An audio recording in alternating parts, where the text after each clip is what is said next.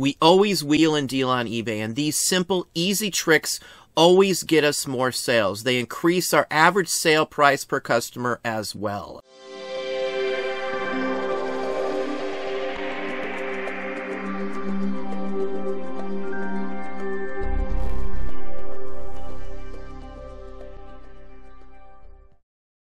Hey, it's Don. Today we're going to talk about wheeling and dealing to get yourself more sales on eBay. Now, I'm old school. I used to actually be a vendor at some flea markets. I had antique booths and the whole works back in the day.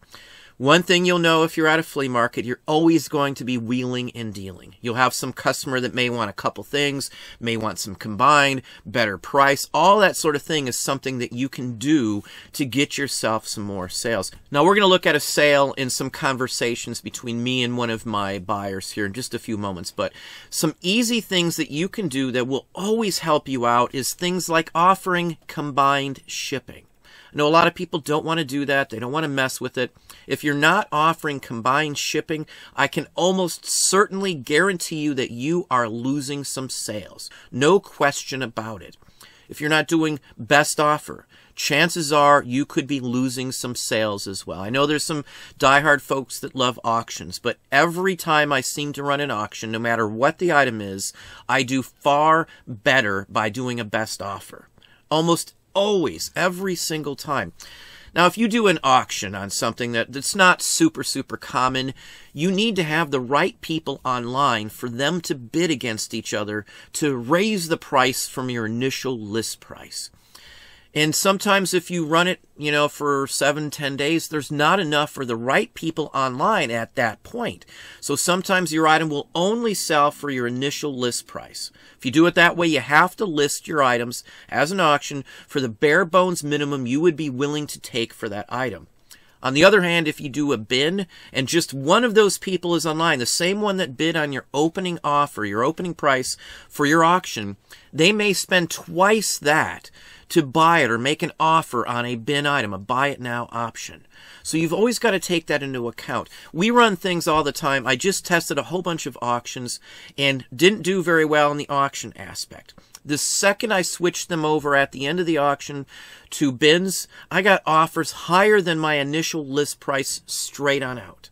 So that's the thing that I look at. Also, if you're looking at, say, Terapeak and Solds, you will find that the majority of the time in collectibles and vintage at least, you will do far better. Sometimes 40-50% more increase in profits from those items by listing them as a bin, a buy it now with a best offer option. Now, 5 or 10 years ago, it would have been the other way around. The auctions would go for more. These days, everybody wants the item now. They don't want to wait. They don't want to fight. They just want to put an offer in and get it and be done with it. That's the majority of a large number of the folks that are buying out there. Even I do that as well. I would rather just do a bin, set a price on there, and be done with it. If I pay a little more, I pay a little more, but you're sure to get it in those cases. No one's going to snipe you in the last 2 seconds with no way for you to increase a bid if they throw some monstrous price out there. Those are key factors and things that I always recommend if you're selling vintage. Now, if you're doing clothing and things like that, new, old stock, video games and things, it may be a lot harder to do that. But in niches, vintage, collectibles, or any of those categories, it's so much better in my opinion, as well as the evidence on eBay shows that to be the case as well.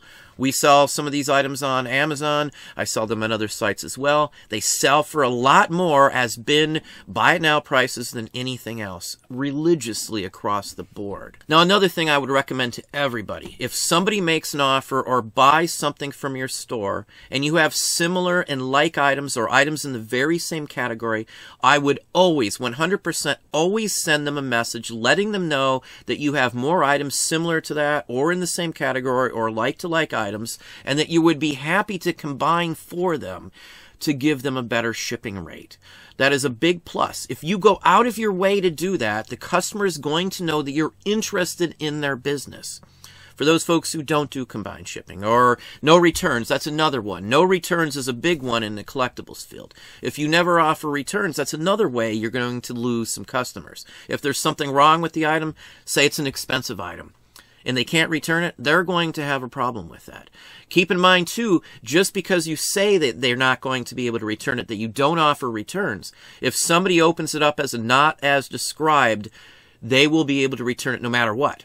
So all they got to do is switch the reason, and you still have to take it back.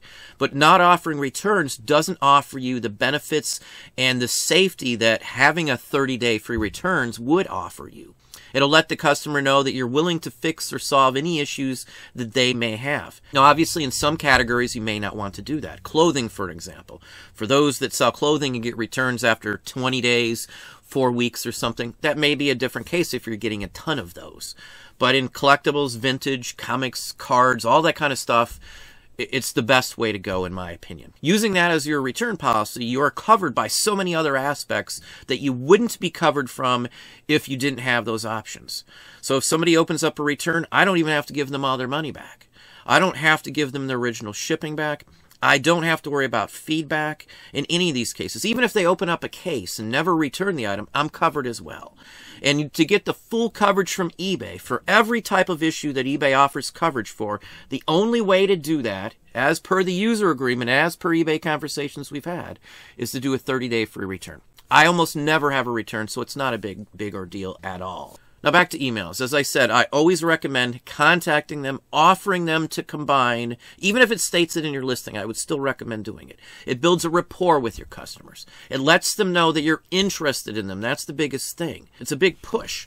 I know there's folks that are diehard, no returns, no combined shipping, but I promise you those lose you sales. There's no doubt about it whatsoever. If you don't offer those types of returns and things like that, they lose you sales. So let's hop over right now and look at some conversations I had with a buyer as well as the results of those conversations. So here's an email I received from someone who has bought from me quite a few times in the past. Now this is somebody who I contacted, who I made some offers to ahead of time. Right off the bat, first thing I did was offer him some items that are similar and like to like. And this person actually sent me this email you see here. They're currently watching 25 of my Arm & Hammer bird cards, some of which you have given me an offer on. Again, those are the offers that I already sent out to him. If I were to be, I'm sure he means buy all 25 listings, what would be the best price you could give me for them? I've attached screenshots of the items I'm currently watching in case you can't tell. Thanks very much for your consideration. Now, sometimes somebody will send me a typed up list of just item numbers. Hey, what would you do on these? What would you do on those? Most people who have bought from me before always know that I always combine shipping. Even if they pay individually, I go back in without being asked and I refund the difference every single time. And you can see right here my prices. Now, these are prices I would not give to anybody just buying 1, 2, or 3 items. I gave them a bare bones price on these. So 20 of the lots, I offered them at $6.99 a piece. I broke it down with the cost total. Now, one of them was a lot of 5 cards. I offered them that lot for $26.50. And then there were 4 lots of 3 cards each. Again, 3 individual cards I threw into a lot. And I gave them those again at another break on the discount. $240 is the total that I offered them. I told them I would throw in shipping because of how many they were buying. Now, when you do something like this, it helps to know how much money you have into the items that they're interested in. In this case, I literally have nothing at this point. We've sold so many from this purchase that we've made a massive profit already. Even if I hadn't sold any and this was the first round, these were just listed, and somebody's coming up with this offer, I probably still would have given them a decent offer in this range either way. Because, and the initial purchase of these items, I have like a nickel into them. I bought them in mass bulk. So to me, I have nothing into them. Even if they were new and original, I'd only have a couple bucks into them. So at the end of the day, it's $240 that I'm figuring I'm going to get out of this person. Again, I told them what was up. I told them if they were in agreement with it.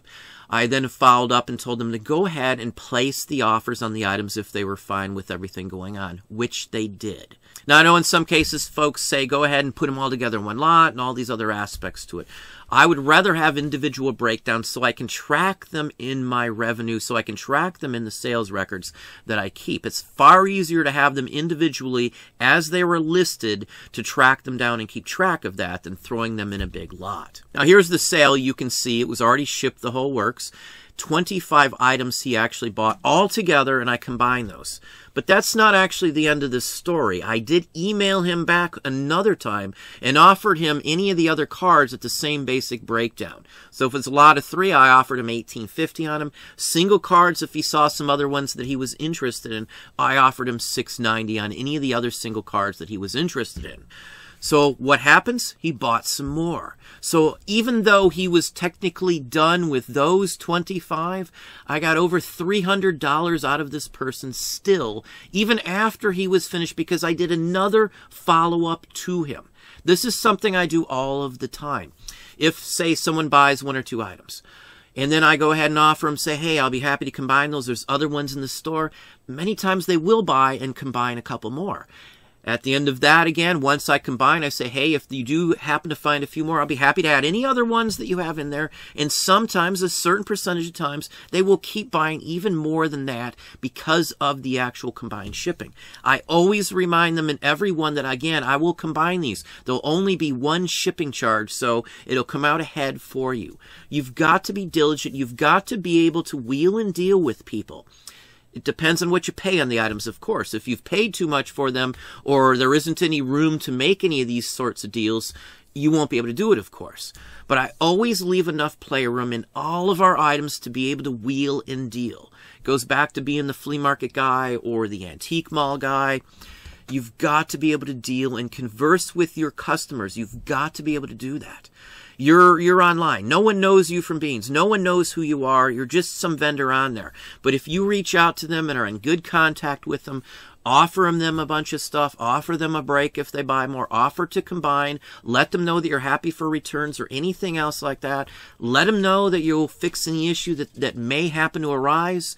They're going to trust and rely on you. They will trust you, rely on you far better than someone who hasn't reached out and offered them these sorts of bonuses, these sorts of deals. It almost always works across the board. This makes us thousands of extra dollars a year, easily. Thousands and thousands of extra dollars.